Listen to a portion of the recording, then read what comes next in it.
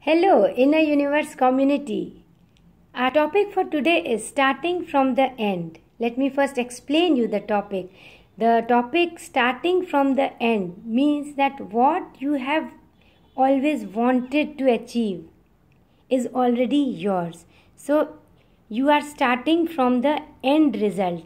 If suppose I am writing a book, so I sit and visualize the cover of the book and how people are buying the book from the shop and what it will look like once I have completed the book, how it will feel like when I know that I have completed the book and it is selling.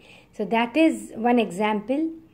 Or suppose you have pain somewhere, so you visualize and you act as if it is not there, and after some time you are starting from the end. You already start feeling and thinking as if you are cured, and gradually the miracle is that actually it will be cured.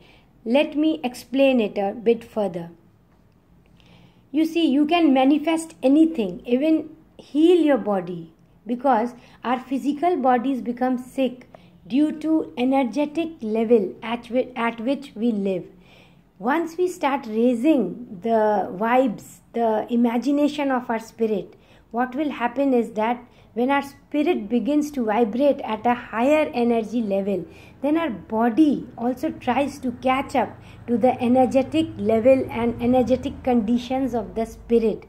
And this happens very quickly and rather permanently, because if you are trying to heal your body with medicines, it won't necessarily be a permanent healing. But when you heal your spirit, then what happens is, once your body tries to raise its vibration to the level of the raised vibration of your spirit, that type of healing is always permanent. And by living in spirit, living in love, not fear, by living fearlessly, by living in gratitude, by living with forgiveness, you can raise your vibrations of the spirit. Next is that you have to believe, because you know that with God nothing is impossible. So even when you wake up in the morning, you have to believe that this is a wonderful day today and all my wishes are going to come true. That is the type of belief you have to have for all the desires that you have to manifest. Then you have to be fearless. Fear is not an attribute of God. And so if you believe that you will get your desire will manifest, you are right. And now it is all about your mind. So if you believe in your mind you cannot do something, then you are right, you will not be able to do it, because that is your inner belief. So with inner belief you are able to create and manifest whatever you desire. And when we are working from the end, so your beliefs and your desire, your fearlessness, they have a great impact on how you are going to get your desire. So as you proceed towards your dreams, you have to work with total dedication, concentration, love and persistence. So what will happen is, when you dedicate to you, when you are dedicated, when you do your work with love, your intuition increases and you get all the guidance through your intuition, through messages from the universe, and that is how you are able to do a great job. You have to just be. You don't have to do too much. You have to be happy and feel happy. Do it with pleasure, lot of happiness. You have to be in peace. So it is all about concentrating on being. You have to be happiness. You have to be peace. You have to be love. So you should be so confident to say, I am love, I am peace. So feel as if your wish is fulfilled. You should be filled with unconditional love. It is about serving, about helping, about being compassionate and kind, and not about always what is there for me. In fact, your question should be, how can I serve? How can I make people happy? So in Dying to Be Me, this is a book by Anita Murjani. She has given her own her own first-hand experience of how she left, that is a near-death experience, how she left her body, and she felt a sort of inner peace. There was no judgment, and there was a feeling of unconditional love, and she felt high in spirits and really nice and pure love. And then she knew that once I enter my body, I am sure that my body will be healed, because that is the vibration my body is going to raise itself to. And that is what happened also. She was healed within a month from the disease that she was suffering. All the pain was gone, everything was gone. And after that, she wrote this book, Dying to Be Me. You have to feel love for everybody, because you know now that we are all connected. We are not separate. Everybody is, there is nothing like separate. Everybody is connected.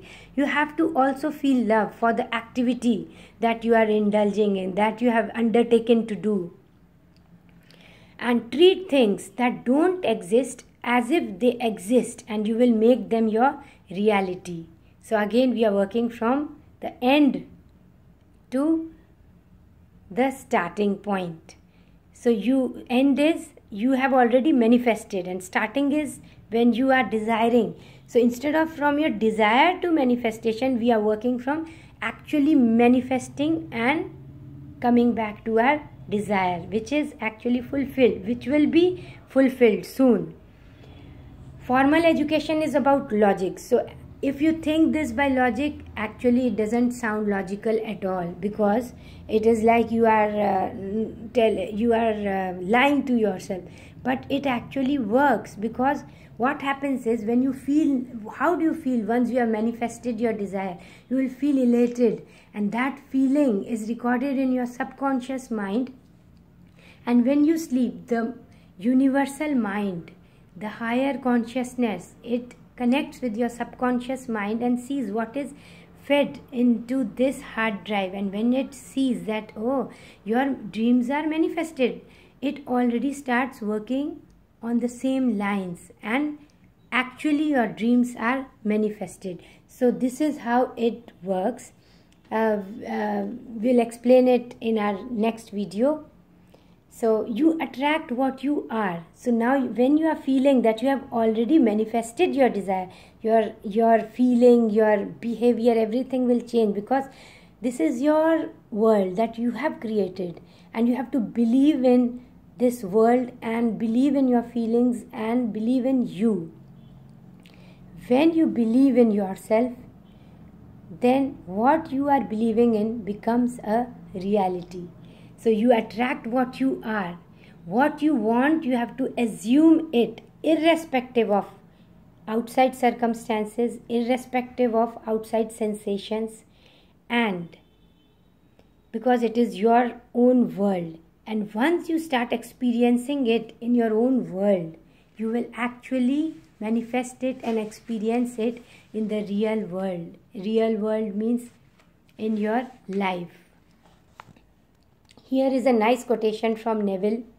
Sensation precedes manifestation. So sensation means how you are feeling, your belief. So that comes before, and after that comes manifestation. Sensation precedes manifestation and is the foundation upon which all manifestation rests. So now you know that a change of feeling is a change in your destiny.